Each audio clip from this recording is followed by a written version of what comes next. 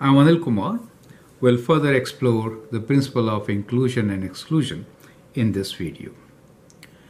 In a group of 30 players, 15 are on the hockey team, 18 are in the basketball team, and 6 are in both the teams.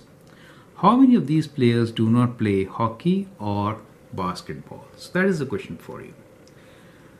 So what we can do here is we can find total number of players which play hockey and basketball. That means hockey union basketball. Is that okay?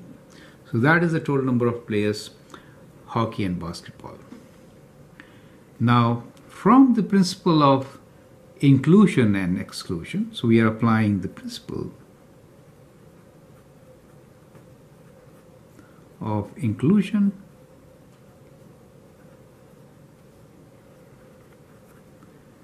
and exclusion.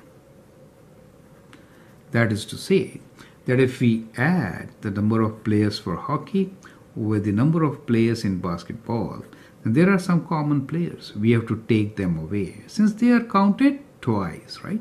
So the intersection of hockey and basketball players should be taken away, right? So total of these players, so let's say H union B, so number of players is equal to number of hockey players. We are given 15 are in the hockey team, so it is 15, plus in basketball team there are 18. Take away common, which is 6, right? So that is what it is. So let's do this. We have 15 plus 18, take away 6 equals to 27. So 27 players are in hockey and basketball teams, right? So we have a group of 30. So number of players in the universal set is 30, right?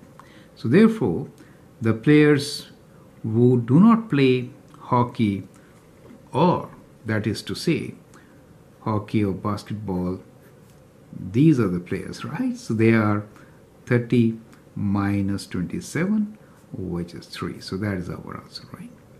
So that is how you could answer such questions. I hope that helps. Thank you and all the best.